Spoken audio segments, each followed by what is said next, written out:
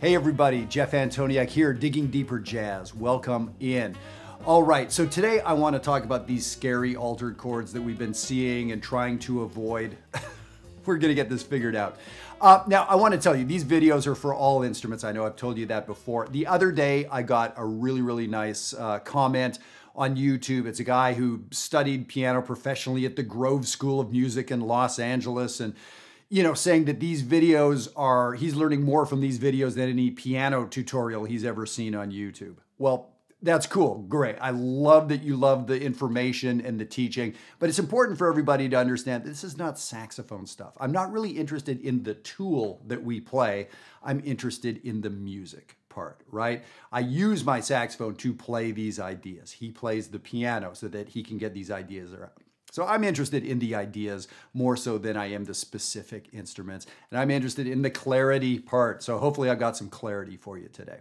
Okay, so we want to talk about these altered chords and why they're so dang hard to play over. I mean, I remember this experience for years, understanding dominant chords, but then when an altered chord would come up, I wouldn't know what to do. I'd play everything I knew and nothing would really work. And so what's up with that? So let's figure out what's going on. So I want you to know about altered chords today, but as always, I want you to know about the overall concept, like a bigger concept that we can apply to other things.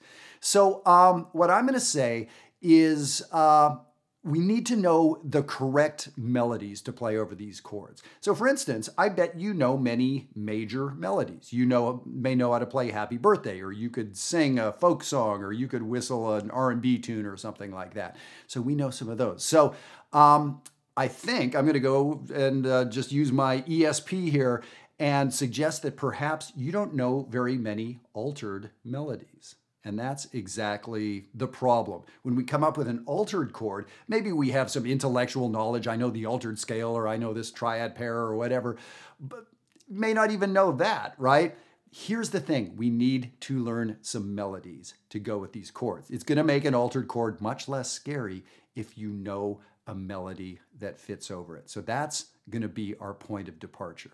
So let's talk really quickly about what an altered chord is in the first place. Altered chords are dominant, simply dominant, okay? So if I play a simple C7 voicing on the piano, I'm going to play C, E, and B flat. I'm going to leave out the fifth. So that's all you need for a dominant chord.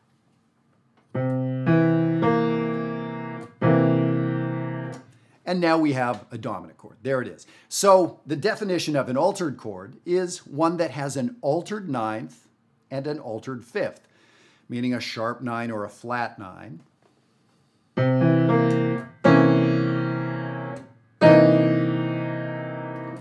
That was a flat 9 and a sharp 9. And we could have a flat 5 or a sharp 5.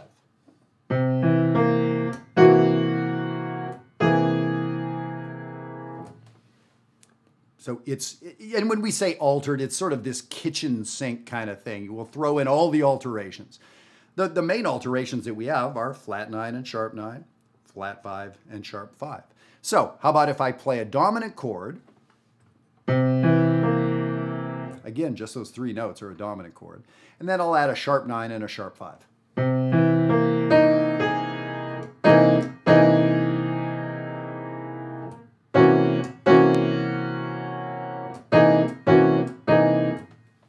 I went back and forth between a sharp 5 and a sharp 9 and a flat 5 and a flat 9. So really it's like a pizza, right? And you can go get the Supreme Pizza. They throw everything on there. You don't know exactly what you're going to get. You order a Supreme Pizza and you know whatever it is, it's going to be a lot. Okay, so that's the altered chord. It's not specifically telling you, is it this 5, that? No. It's just telling you it's going to be a lot. So there you go. Jazz pizza, I guess, is what we're talking about. So that's really all you need to know about these altered chords. They're dominant, and they got a bunch of toppings on them. Okay, there we go. So let's look at the sheet for a second. The first thing you're going to notice here is there's no scale written out for you. That is not the approach we're taking today, because as I said earlier, I didn't mention anything about scales. I mentioned about melodies. The scale approach did not help me, and it did not help most of the many students I've worked with over the years. I've used this analogy before. The scale is like the alphabet. Does the alphabet help you speak? Nah, not really, right? If you want to know how to speak a language, learn a phrase. I want to go to the library. And now when you know that phrase, it's probably not a stretch to say, I want to go to the shopping center, or I want to go to the movies, or I want to go to my car. That one phrase gives you a toehold, and now you can do so much more. The alphabet does not do that for you. So yes, there's an altered scale, and sure, you can find it out there. I'm suggesting that's not what you need to do right now. I'm suggesting let's learn a classic melody. The first line on the sheet is the first 4 measures of the fantastic Miles Davis, Bill Evans song called Blue in Green. And the second chord that we see is this altered dominant chord. So let me just play those 4 measures for you in case you don't know the song. You'll hear what this thing sounds like.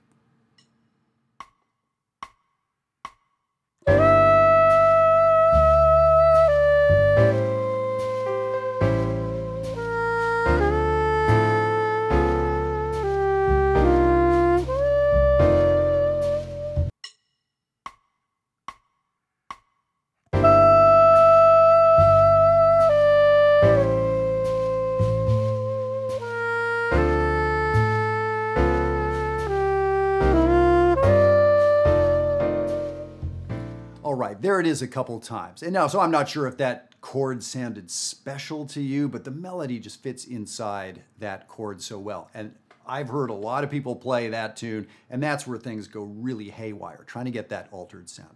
Hey, by the way, before we go any further, look at my cool little Volkswagens. It was a couple videos ago, maybe 87 or something. I was wearing a Volkswagen shirt and I started getting all nostalgic about the Volkswagen bus I used to have. And I asked people to send me a Volkswagen. I wouldn't mind having another one again. And I got stickers and photos and GIFs and all kinds of stuff. Yeah, so guess what else I got? One of the watchers in Dusseldorf, Germany sent me 2 little Volkswagens and a little sax player. So that's awesome. That is awesome. So I'm really open to taking the Volkswagens and anything else you got. That was so cool. Thank you very much for sending that stuff in. All right, so getting back to this altered sound. This is how I finally came to terms with this particular chord. This is how I've helped many, many students come to terms with this chord and other chords. So again, the concept is, oh my God, here's a chord. What do I do with it? I don't sound good on this. Okay, that's the problem. And most teachers, most books, most systems, most schools will say, here's the chord, or rather, yeah, here's the scale to play with it. If you're lucky, maybe they'll say, here's the arpeggio to play with it. So what I'm suggesting is that's not the way to go, because I've tried it and it didn't work. I'm suggesting that what we want to do is learn a great melody that goes over that sound. So here's the melody we're going to use today. So over this A7 altered chord, there's a classic bebop lick. I can't remember who showed it to me, where I got it. It's something that Charlie Parker and Dizzy and everybody used to play, and it uses the sharp 9 and the flat 9. It sounds like this.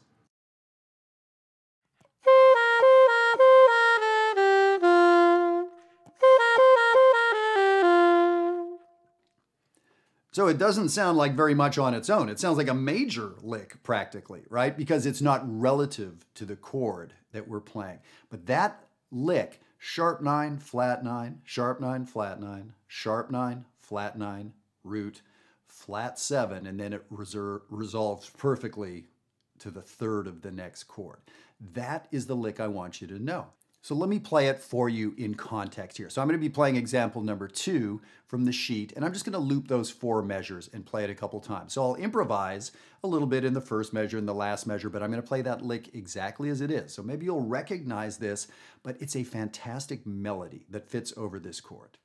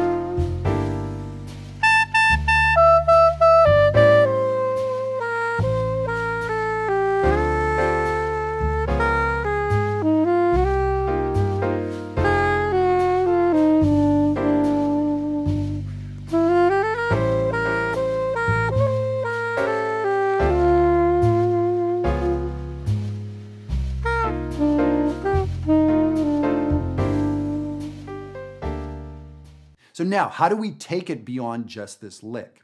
Well, let's do this. Look at the third line on the sheet. And in number 3, you'll see that I'm embellishing. I'm using those same handful of pitches, but now I'm literally changing their order. Let me loop and play again for you, and I'll play what I've written here in the third example, and then maybe I'll expand it from there. I'll just improvise with those notes a little bit. Those notes from that classic melody given to us by Charlie Parker and Dizzy and whoever came before them.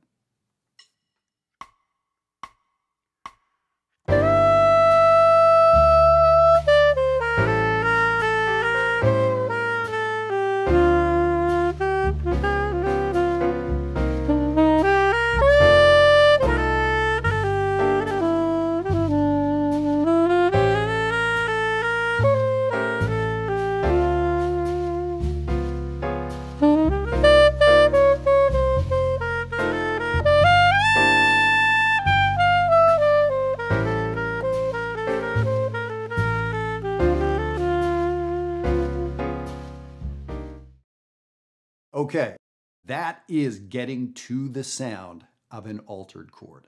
That chord that used to be scary about 7 minutes ago, right? We're using a lick, a melody to help us understand the sound, to get used to the flavor, using that analogy, right? So now here's a fantastic question, like how would I know what lick to use? That's a really good question. As a younger, less experienced player, I had no idea. I was just stuck there with this chord that I couldn't use and didn't know what to do. Well, that is where you sign up for jazzwire.net. So Jazzwire is a community that I've started. We have hundreds of students from all around the globe, and it's not me teaching lessons like this. It's a community where we come in and work together. People are making incredible progress in a handful of weeks or in a month. So I hope you check out Jazzwire. And to help you do that, between now and May 1st, 2019, we have 50% off registration for getting into Jazzwire. So 50% off. Use the code DIGGINGSPRING and you will get in there. If you enjoy this approach, if you enjoy my approach to teaching, and if you feel like you need a little bit more guidance beyond just hit and miss YouTube videos, that's the place to get it done. And this is exactly the kind of thing that we're going to dig into further there. So let's do this. Let's expand the idea just a little bit further. Let's look at the fourth item on the sheet. All I'm doing here is adding a note now to my lick. I had the sharp 9, I had the flat 9, I had the root, and I had the flat 7. So in the first couple examples, I was just using 4 of these pitches that came from this melody. Remember, we haven't yet talked about a scale, right? So we've got these 4 pitches. So I'm suggesting, maybe let's add a 5th one. Okay, good question would be, well, I'm not signed up for Jazzwire, so no one's telling me what the 5th one is. And wonder what that would be. Well, remember, we said it's a dominant chord, so let's add the 3rd. So I'm suggesting you can add the 3rd, right? But so you could hypothesize, well, it's a dominant chord, maybe the 3rd will work. So in the 4th item on the sheet, you can see all those notes come from this classic melody with the addition of a 3rd. So I've added one little note. So again, let me loop these 4 measures. I'm going to play it for you as written, and then I'm just going to embellish. I'm just going to somewhat randomly play those notes in that spot. Let's hear what this sounds like.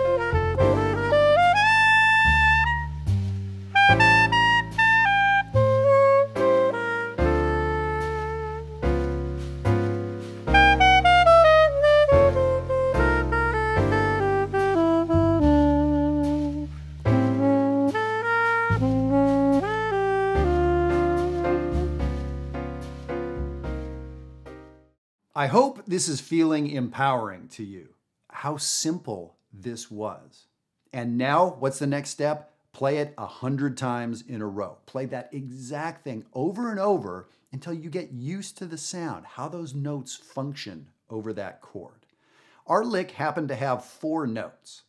And then we got fancy with it and added a note. You could randomly add a note. Trust your instincts, trust your ears. So this is the way to approach this stuff. So it works with this altered sound. So now you're not going to get hung up by an altered chord. Put that chord on, loop it around like I was doing, repeating 2 measures, 4 measures, and play that sound. Memorize what the notes are. And now you have a way to go with it. And then sure, weeks, months down the road, do learn the scale, and it'll have a context, it'll have meaning. So that should be a huge game changer for you guys. So I'm going to play a couple choruses of this tune. I just love this song, and I'm going to play a couple choruses on the way out. I really hope I'm going to see you at jazzwire.net, and 50% off between now and May 1st. So there's no reason not to jump in and get to work with all the musicians. By the way, when you come into Jazzwire, you get an evaluation. I do personally an evaluation of your playing. I let you know where you're at and give you a practice plan for 6 months, like step by step, from here's your strengths, here's your weaknesses, and here is my estimation of how you can get ahead quickly. So if you're enjoying this stuff, you're going to love that. All right, I'm going to play Blue and Green for you. Thank you so much for tuning in. You're never going to get freaked out by an altered chord again, I promise.